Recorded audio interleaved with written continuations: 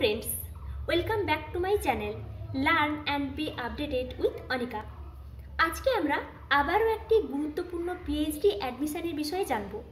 এই পিএইচডি অ্যাডমিশনের নোটিফিকেশনটি পাবলিশ হয়েছে আইআইটি কানপুর থেকে, which is located in Kanpur, Uttar Pradesh.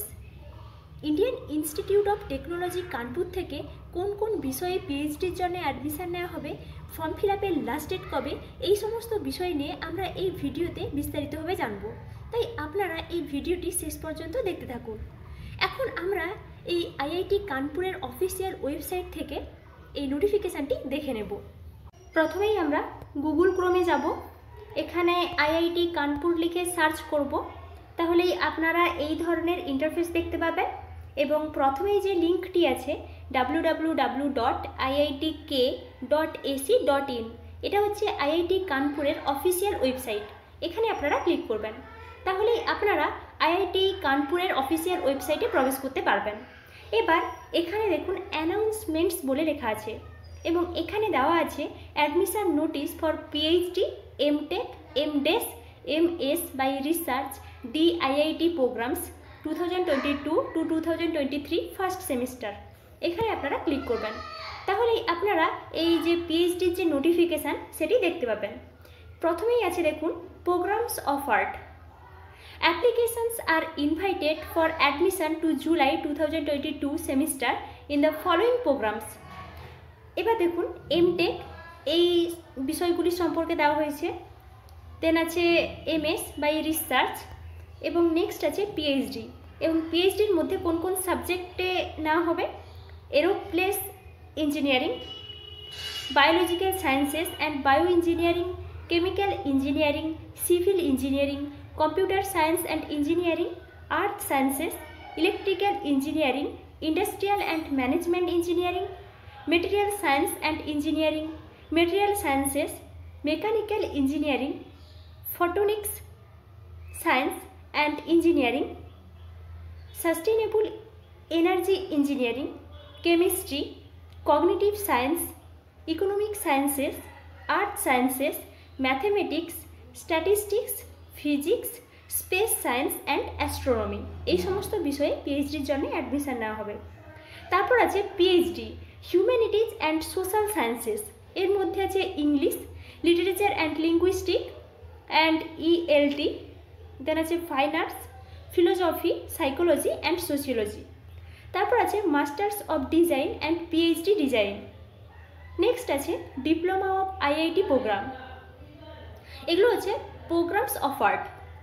তারপর আছে জেনারেল ইনফরমেশান, এখানে জেনারেল ইনফরমেশান সম্পর্কে দেওয়া হয়েছে ইন্ডিয়ান ক্যান্ডিডেটস তাদের জন্যে, এবং নেক্সট আছে ফরেন ন্যাশনালস এদের জন্যে। এবার আছে হাউ টু অ্যাপ্লাই, মানে আপনারা কিভাবে অ্যাপ্লাই করবেন। এখানে দেখুন the online applications portal will be available from March 22 12 noon two April 11 12 noon। অর্থাৎ এই ফর্ম ফিল আপটি শুরু হচ্ছে মার্চের 22 তারিখ থেকে 2022 এবং ফর্ম ফিল আপের লাস্ট ডেট হচ্ছে 11 এপ্রিল 2022 12টার মধ্যে।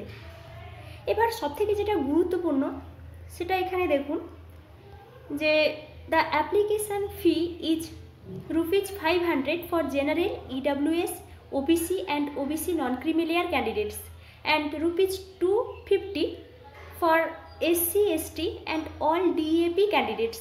অর্থাৎ 500 টাকা করে নেওয়া হবে পেমেন্ট ফি হিসেবে ফর্ম ফিল আপ করার জন্যে general, EWS, OBC and OBC non creamy layer candidates থেকে, এবং 250 টাকা করে এসসি, এসটি, ডিএপি ক্যান্ডিডেটসদের জন্যে। এটা হচ্ছে হাউ টু অ্যাপ্লাই। এবার আমরা একটু এলিজিবিলিটি ক্রাইটেরিয়া দেখব। এলিজিবিলিটি ক্রাইটেরিয়া দেখার জন্য আপনারা এখানে দেখুন একটা ইম্পর্ট্যান্ট লিঙ্কস বলে দেওয়া আছে, এখানে ক্লিক করবেন, তাহলে আপনারা এখানে এলিজিবিলিটি ক্রাইটেরিয়া আছে দেখুন, এখানে ক্লিক করবেন। প্রথমে পোস্ট গ্র্যাজুয়েশন অ্যাডমিশন সম্পর্কে দেওয়া হয়েছে এলিজিবিলিটি রিকোয়ারমেন্টস। তারপর দেখুন পিএইচডি প্রোগ্রামস এর জন্যে ফার্স্ট আছে PhD in engineering offered by the department or interdisciplinary programme. এর মধ্যে কী কী আছে, aerospace engineering, biological sciences and bioengineering, chemical engineering, civil engineering, computer science and engineering, electrical engineering, industrial and management engineering, materials and science engineering, material science interdisciplinary program, mechanical engineering, photonics science and engineering, sustainable energy engineering, space science and astronomy. এই সমস্ত হচ্ছে এই যে PhD in engineering এর interdisciplinary. এবার এখানে eligibility criteria আছে, আপনারা এখান থেকে একটু ভালো করে দেখে নেবেন। নেক্সট আছে পিএইচডি ইন সায়েন্সেস, তার মধ্যে ইন্টারডিসিপ্লিনারি হচ্ছে কেমিস্ট্রি, আর্থ science, economic science, mathematics, physics, statistics, এগুলো হচ্ছে পিএইচডি ইন সায়েন্সের ইন্টারডিসিপ্লিনারি। এবার এর এলিজিবিলিটি ক্রাইটেরিয়া এখানে দেওয়া হয়েছে। তারপর আছে পিএইচডি ইন কগনিটিভ সায়েন্স, তার এলিজিবিলিটি ক্রাইটেরিয়া আছে। নেক্সট আছে PhD in humanities and social sciences, তার মধ্যে আছে humanities and social sciences, English, literature, linguistics and ELT, fine arts, philosophy, psychology and sociology. এবং এর যে এলিজিবিলিটি ক্রাইটেরিয়া এখানে আছে আপনারা দেখে নেবেন। তারপর আছে পিএইচডি ইন ম্যানেজমেন্ট, তার ইন্টারডিসিপ্লিনারি হচ্ছে industrial and management engineering, all areas of management, অর্থাৎ ম্যানেজমেন্টের সমস্ত এরিয়াজের এখানে দেওয়া হয়েছে। তারপর আছে পিএইচডি ইন ডিজাইন, ডিজাইন সম্পর্কে পিএইচডি। নেক্সট আছে মাস্টার অফ টেকনোলজি অর্থাৎ এমটেক, সেই সম্পর্কে দেওয়া হয়েছে master of technology and master of design, MS by research and then MS by research in cyber security, then diploma of IIT program and financial assistantship, এগুলো দেওয়া হয়েছে। এটা হচ্ছে টোটালটা।